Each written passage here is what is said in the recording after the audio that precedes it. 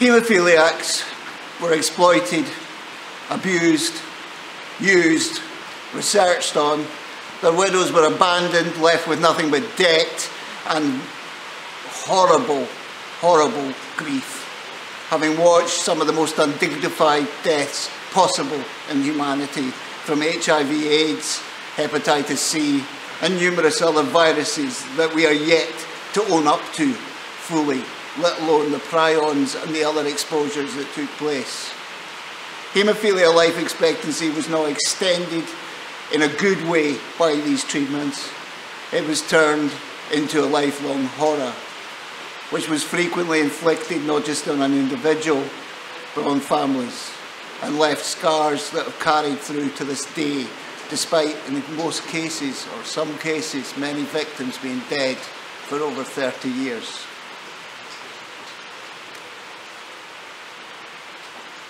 We need to recognise what's really going on here.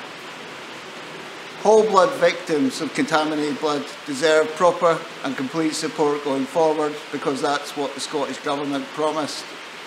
It's what is the promise within the Skipton Fund that was set up by Westminster. But they're being deliberately used to try and hide what really went on in haemophilia, to cover up the true extent of death, and also in their press releases they have become extremely clever in hiding the true extent of impact. We don't just die of liver disease, we don't just die of AIDS, we die of brain hemorrhages, cancers, our immune systems have been destroyed. In the case of haemophiliacs, every treatment we received, in some cases for over 20 years, were loaded with so many viruses, our immune systems collapsed with each treatment. No one is well. Most of us are dead. Out of 87 infected with HIV in Scotland, only 22 survive. The Hep C victims have thinned down to less than 200 from 550 plus. This is a scandal, and the schemes that were proposed, even the generous one in Scotland, only mitigates future liability. It should not be seen as an end, because it isn't. The end results in a proper acknowledgement of the truth. Haemophiliacs were used in violation of the Nuremberg Code for medical research. Their lives were given a lesser value. We have witnessed in this country, and it has been 50 years now, a genocide and then a cover-up of a genocide. But then we live in a country where rich paedophiles get covered up for. We live in a country where we call selling arms that blow up children trade. So why wouldn't we use genetically definable little boys and girls for medical research, for the betterment of mankind? Well, you make your own mind up about that one. Each part of this has been a battle. It's a deliberate tactic by the civil service.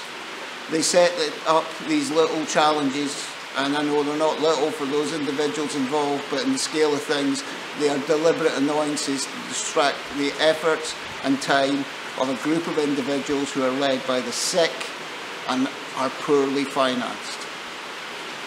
Recently, as yesterday, I was told by a civil servant that of course we could always go to law to prove what is already in the Penrose report, despite his attempt to homogenise things. Page 1 admits a human rights offence that is so heinous it should disgust any decent person. Haemophiliacs were used to research viruses. It is confirmed. It was a violation of the Nuremberg Code. They still haven't told us how they managed to work out how they heat-treated AIDS and killed it, and said they killed it before they had an AIDS test and without any animal models to infect, to make sure. They did it straight to human beings. I want to like the SNP. I'm a nationalist, but I'm finding it hard just now, because In all my years, 26 campaigning on contaminated blood, I can still smell the stench of bullshit and obfuscation. We haven't owned up to that, we haven't owned up to this, you could go to court for this. Ultimately, they're trying to bury the story. So I call upon everybody to learn, become informed, create art, watch arts that's created on it, follow documentaries made on it, learn about a group of people who created the safer blood supply that you all experience today, whose lives were sacrificed so that we could know about hepatitis C, so we could know about HIV, so that we could protect the rest of you. At best, we deserve a military level pension, don't you think? And recognition for back pay for service to our country. In my case, it started at the age of 3. They knew by 75 they were killing us with Hep C, but what did they decide? They didn't decide to tell us, they didn't decide to try and make it safer. They decided to cut us open every time we died and see what damage had been done. We were nothing better than lab rats. And if that's acceptable in this new Scotland that's being proposed, there's something bloody wrong.